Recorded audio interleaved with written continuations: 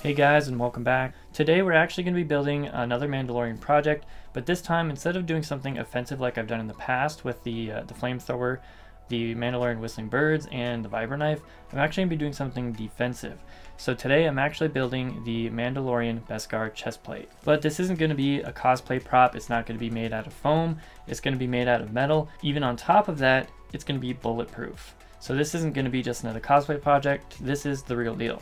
Okay, so before I can actually get started building this project, we have to know a little bit more about it. So let's talk about the concept behind this project. Now you only have to do a very minimal amount of research to know, and that's just by watching the show, to know that the Mandalorian's armor is considered special or unique. And that all comes down to what it's made out of, and it's made out of Beskar. So what's so special about Beskar? Well, I found this quote on Fandom to learn a little bit more about it, and it basically says that Beskar is a highly durable metal which could repel blaster fire and lightsaber strikes. So what this essentially means is that this armor is 100% effective against the weapon of the time or of this Star Wars universe. So that's really the basis behind Beskar. Now obviously in our modern times we don't have blasters or lightsabers, so we're going to make an armor that defends against the actual weapon of our modern times, which is guns or rifles. So the goal for this project is to make a movie replica looking armor that actually is 100% bulletproof. So the idea that I came up with is what I consider a metal shell concept. So all I was going to do was take pieces of AR-500 steel and encase them in sheet metal. That sheet metal could then be welded to the other pieces of sheet metal, creating this layered armor effect. Alright, so now I can actually get into how I built this armor. So the first thing that I did, like I do for all projects, is I want to get a good visual idea of how this armor is supposed to look before I even start to think about how I'm going to put it together. So I went online and I found a bunch of reference pictures to get a feel for it from a lot of different angles. And then once I had a good idea, I actually found a picture, which was kind of difficult to do, of just a front-facing picture only, flat front picture. So then all I did was I took that front-facing picture, I pulled it over into the CAD software, and then to make it to scale, I took a measurement on myself from shoulder to shoulder and compared it to the picture so I could just drag it out, make sure it was to scale. And then all I did was sketch the outer edges of all the major components on the armor. So that's pretty much how I came up with a to-scale template for the project. Then it was just a matter of printing it out. So then I had a paper copy template of all the different pieces that I could actually trace onto the metal itself. Alright guys, so today I'm finally getting started on building this Mandalorian bulletproof chestplate. So just to give you a little rundown of what I'm going to be doing, it's going to be pretty simple. All I'm really going to be doing is using that paper template to mark and cut all the metal pieces. And like I said before, we're going to be using AR-500 steel plate, these guys, to make the actual bulletproof core, and to hold those pieces together, we're going to be using 16 gauge regular sheet metal. So all I'm going to be doing is cutting all those pieces out, and then once I have all those pieces, it's just going to be a matter of welding all of it together.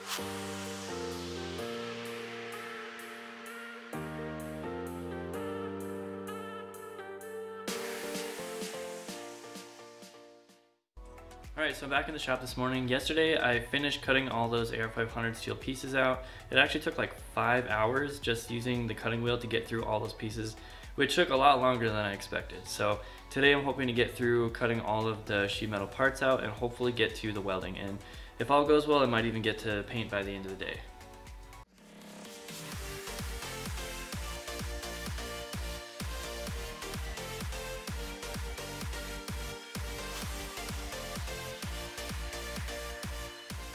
Alright, so I finally got all the main pieces cut out, so just to show you here, So this is one of the main chest pieces, and just to give you an idea of what the shell is supposed to look like, we've got in the center, we've got the AR500 core, and then 2 pieces of 16 gauge sheet metal on the outsides.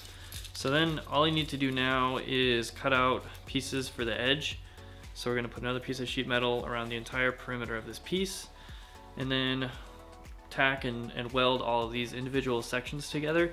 And once I have all the individual sections welded together, we can then weld those pieces together to create the full chest plate armor.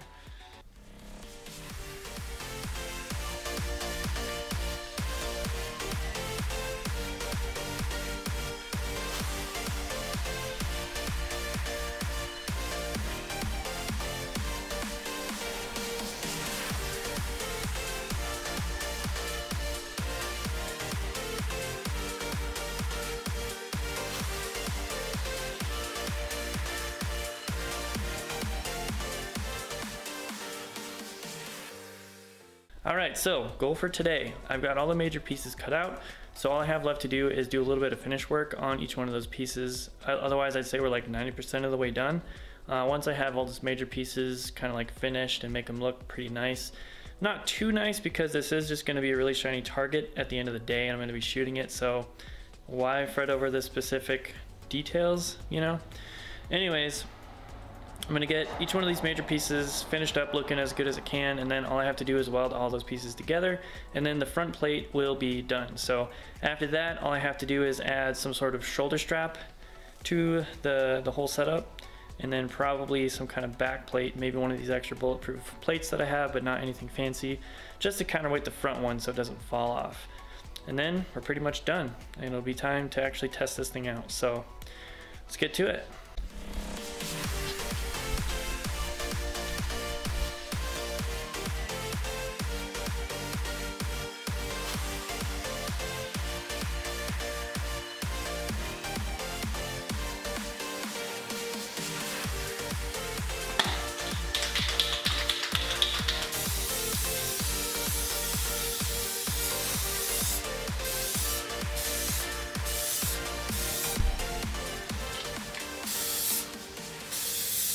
So I gotta say, it's kind of sad to be at this point where I have this nice looking Mandalorian armor, but now I actually have to go out and try to destroy it, because I spent a lot of time on it, and I really did a lot to try to make it look like the armor from the Mandalorian. But you can't really call anything bulletproof unless you actually test it against real bullets. So we're going to be taking this thing out to the firing range and going to throw absolutely everything that I have at it. And I'm not going to stop at 9mm or 45 caliber like a lot of other tests do. A lot of times you'll see people do that. They'll shoot pistol rounds at something and call it bulletproof. And sure, it's bulletproof against handgun rounds, but when you actually shoot something like a rifle at it, more than likely a lot of those tests that people just do, the 9 and the 45, will probably fail, and they don't want you to see that.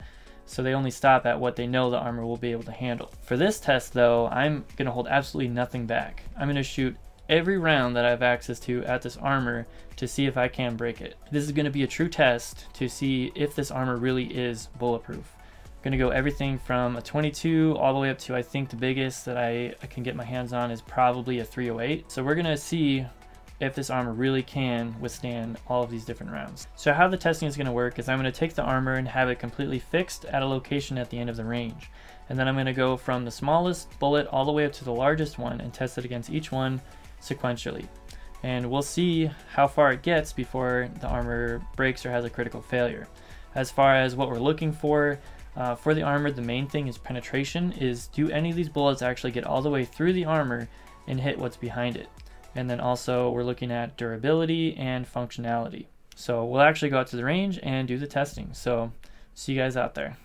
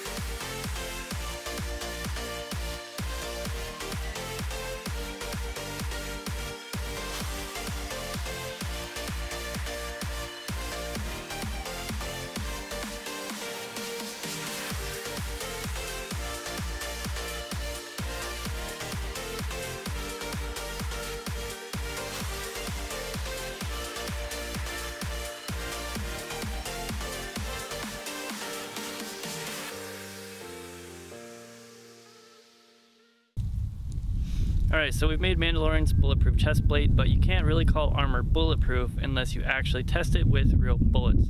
So today we've got the Mandalorian chest plate out here on the range, and we're actually going to run it through a round of a bunch of different calibers of bullets. So we're going to start off with 22 and then go all the way up into the high caliber rounds and just see how bulletproof this thing really is. Okay, even though I'm crazy enough to shoot this armor at close range, I am still going to be as safe as possible while doing it. So I've got hearing protection here. I'm actually wearing body armor with a AR-500 plate inside, so I will be protecting my main vital organs. And we also have this ready-made platform here so that I can shoot in between this crack between these two boards, but if any small pieces come back between the armor and the plywood, we should catch most of it.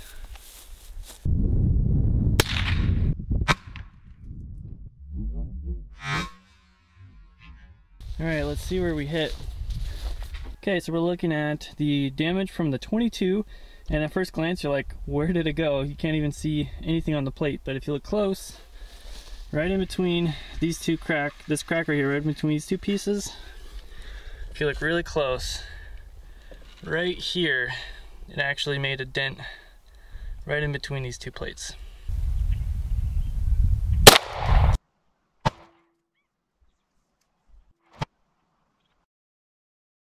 Alright, so here we got the 9mm test. You can see that we hit right just about the middle on the bottom section. So since we got this 16 gauge shell, seems like we made a pretty big dent, but that's just a 16 gauge sheet metal being dented in. But as you can see, we got no penetration through the armor. So on to the next round.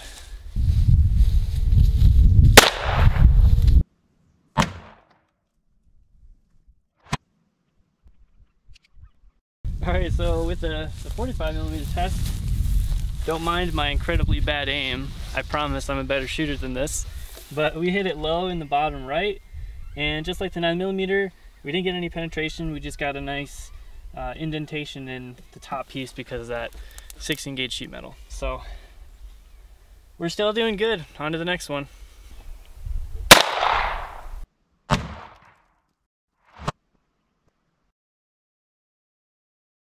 Alright, well, if anything, we're learning about my handgun grouping. Very low to the left. Anyways, right here in the middle, that's the 357, that's where we made the impact. Just like the other ones so far, we still have no penetration through the AR-500. We just made another indentation, which is again that 16 gauge sheet metal, which I knew was going to be a drawback from the beginning, but it's really not causing any major damage to the armor. So I think that's all of our handgun rounds, so it's time to move on to rifle rounds.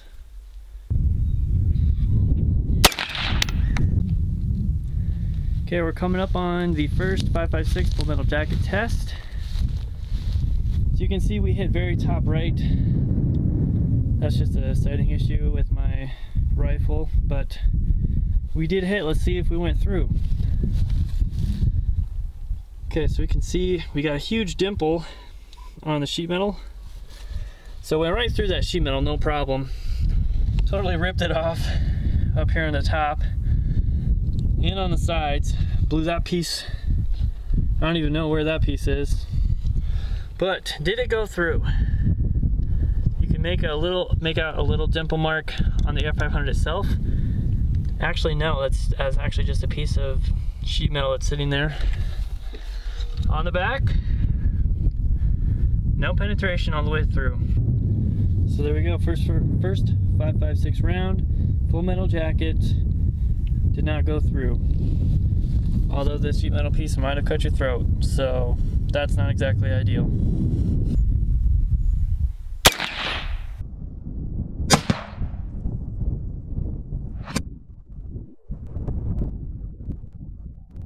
On this last one, this one was actually supposed to be light armor piercing. Did exactly the same thing. It peeled up the 16 gauge sheet metal on the top, the side, a little bit on the front, and it left a big hole, and it made a little tiny dimple mark on the AR-500, but it did not go through.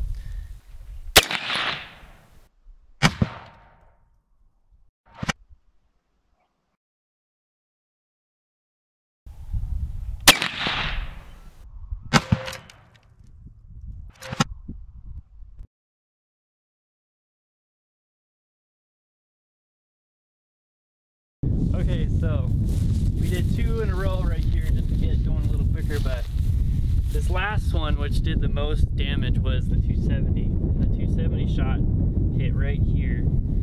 Now, it didn't go through. It did a lot of damage, but it didn't go through, and the only damage is the 16 gauge sheet metal, because the actual Air 500 steel, it just dimpled it a little bit. But as far as penetration goes, nothing has gone through the armor yet.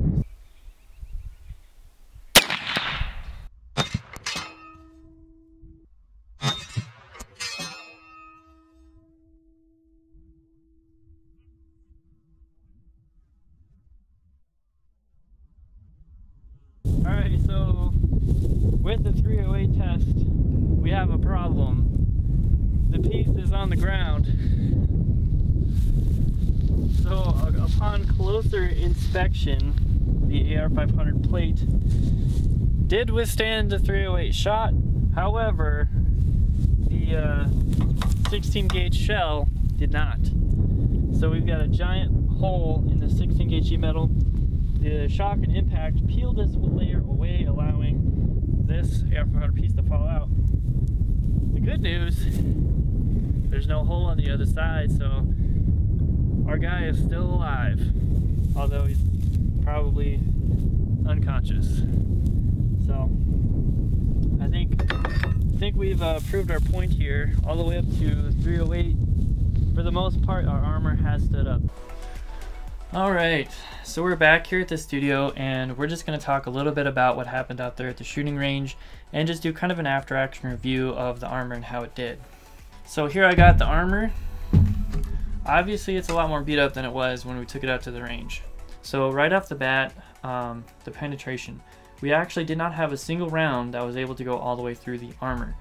Now there was a point there when some of the AR500 pieces were no longer part of the armor, and if it had taken some follow-up shots after that, then yeah, you'd be in danger. But as far as each round individually, none of these rounds would have been able to get through this armor at all. The AR500 pieces themselves were not even close to being punctured by any of the rounds.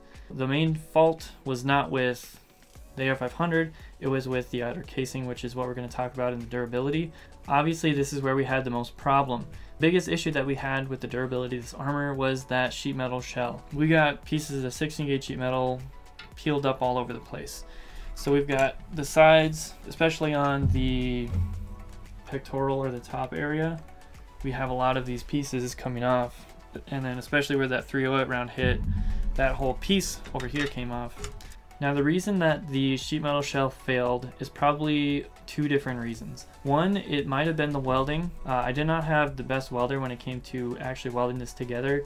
And 2, I'm not saying I'm the best or most experienced welder in the world. It's very likely that it was just a fault in my own welding putting this together that caused the failure. Second thing obviously is that the 16 gauge sheet metal might not have been thick enough or strong enough to withstand the shock and the impact of the AR500 inside the shell. That leads me into what would I change. So if I went back, obviously I would address the issues that we had here, and that was mostly the sheet metal and the welding. So if I were to do this again, I might try to keep it light by using 16 gauge sheet metal in some places or most of the places, but I would probably try to reinforce the edges a lot more with maybe thicker welds, leaving more weld on the metal, and that would allow it to hold together much better.